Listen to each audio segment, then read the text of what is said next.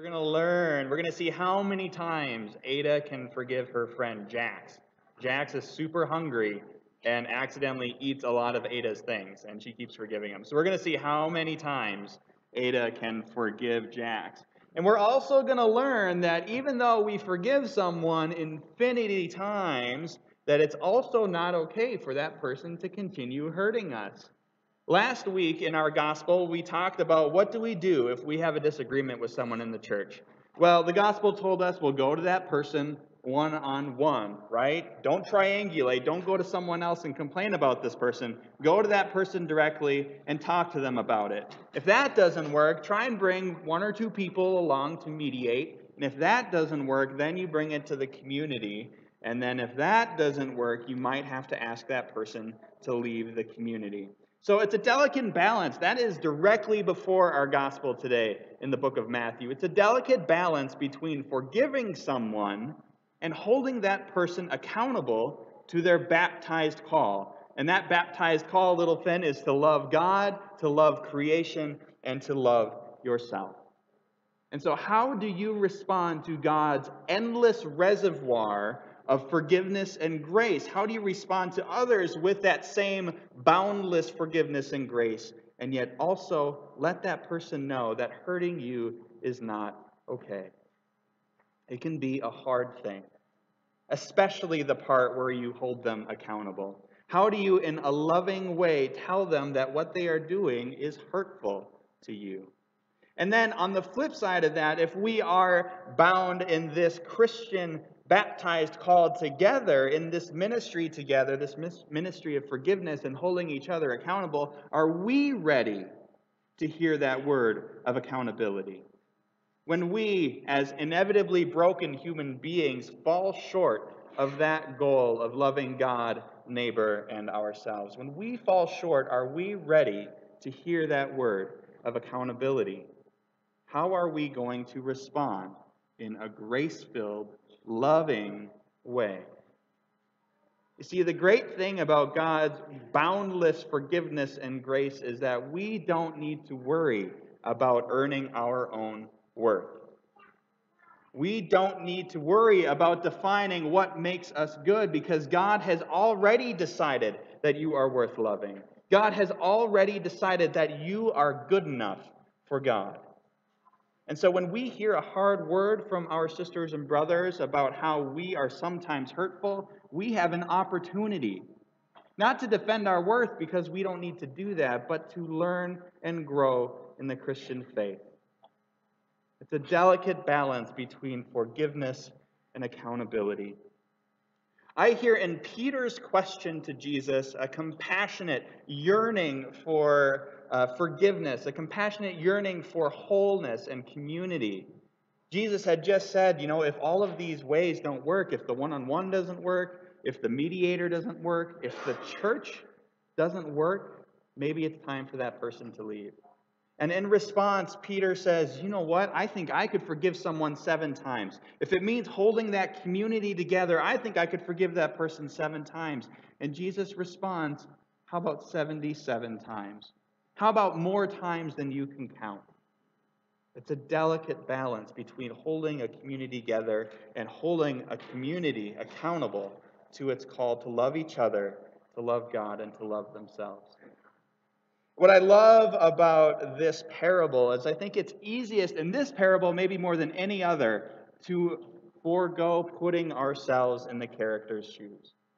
This is an opportunity to not ask, who am I? Am I the ungrateful servant? Am I the king? Am I the servant who's denied forgiveness? This is our opportunity to see a parable as a parable. This is a story that helps us learn something about God.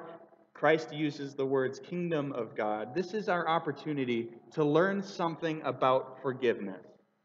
Sometimes when we put ourselves into the characters, we can get so distracted with justice for that character or so distracted with the challenge for that character that we forget to learn something about the story itself.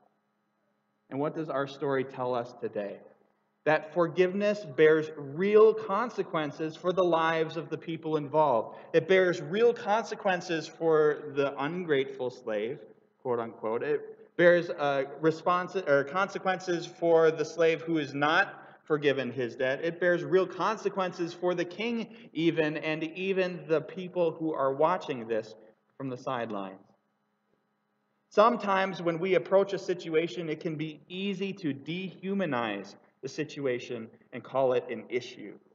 It can be easy to distance ourselves from the caring for the neighbor part and think of it as a problem rather than a human being in need, whether that's this human being, yourself, or it's someone else. What Christ is asking us to do is to feel the transforming power of that grace and forgiveness that's so freely given by God.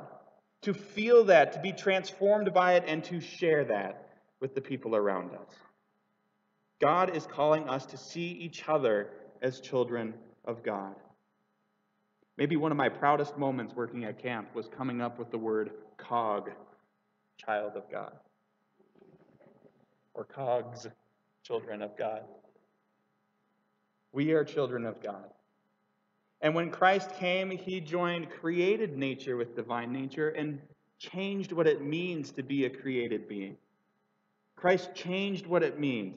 And now we have been pulled into community. We're not individual silos that are trying to operate and defend our worth and trying to earn our way in this world, earn our way into God's good graces. God has already made that decision for you. God has already paid the price. God has already earned your forgiveness and your salvation and your worth. And so how do we respond? This is our opportunity to forgive as we have been forgiven. In a little bit, we're going to say the Lord's Prayer as we come to the table. Just before we come to the table, we will speak together the Lord's Prayer, and we will ask to be forgiven our trespasses as we forgive those who trespass against us. What this story, what this parable shows us is that when we have a choice to forgive or not forgive, and sometimes it doesn't feel like a choice. Sometimes we're so angry or so hurt or so sad that forgiveness seems impossible. And yet I think of Christ. I think of how sad, how hurt, how frustrated and angry Christ was that he ended up on the cross, that was his reward for his selfless ministry. And yet still from that cross he asks God to forgive those who are putting in the nails. There is a way to forgive, and that way is to first feel that forgiveness from God. Until we can feel that forgiveness, until we can feel that transformative grace, it is impossible to forgive 7 times or 77 times, sometimes even 1 time. And yet we pray nonetheless. We pray that God forgives our sins as we forgive those who sin against us, because we are broken mortal beings and we do fall short.